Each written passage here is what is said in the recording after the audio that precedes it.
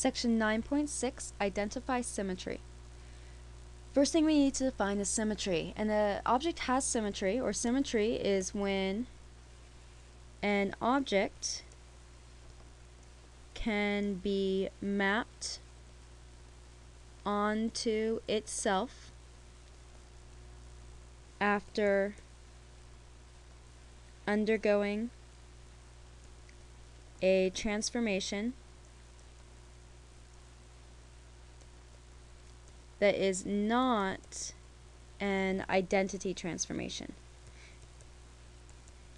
An identity transformation would be something that always maps a figure onto itself, such as rotating at 360 degrees.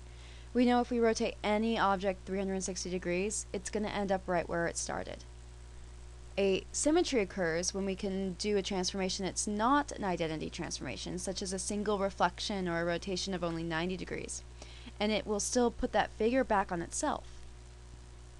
We're going to look at two types of symmetries. We're going to look at line symmetry, which is when a figure can be mapped onto itself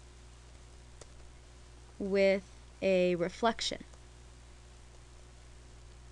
And the line of symmetry is the line of reflection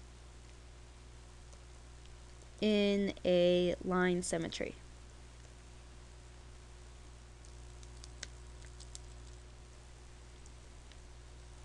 So think about, let's see, since we had Valentine's Day somewhat recently, we have a heart.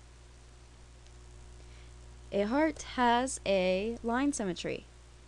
If you put a line of reflection down the middle and were to reflect the heart, the right side reflects onto the left and the left side reflects onto the right, giving you another heart. So here, this blue line is your line of symmetry. Let's look at an example. For the following figures, I want you to tell me how many lines of symmetry does each figure have. Some of these will have multiple, some of these will have one, some may have none. So take a moment, try to figure this out on your own first, and then resume the video when you're ready to check your solution. Okay, this first figure is a kite. We could send a line down the middle, and that would give us symmetry.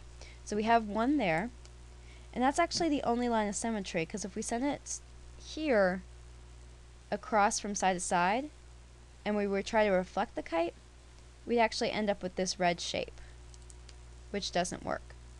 So our kite has one line of symmetry. Next, we have a regular pentagon. For this one, we can send this line here. We can actually send any line that goes through the vertex and the middle of the opposite side. Since we have 5 vertices, this gives us 5 lines of symmetry.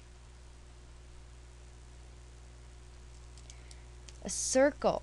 Okay, a circle is interesting. No matter where we place the line, as long as it goes through the center of the circle, it's considered a line of symmetry. There are actually infinitely many lines of symmetry. So we have infinitely many. And lastly, we have what appears to be a trapezoid, but we realize there's no way to cut this trapezoid such that if we were to reflect it, we would get the same exact shape in the same exact position. So there is no line of symmetry. And there's all your answers for lines of symmetry. Here's your next example. We have more pictures here. For these, I want you to determine if a line of symmetry exists, and if so, how many for each of the following pictures. Again, do this on your own first, and then resume the video when you're ready to check your solution.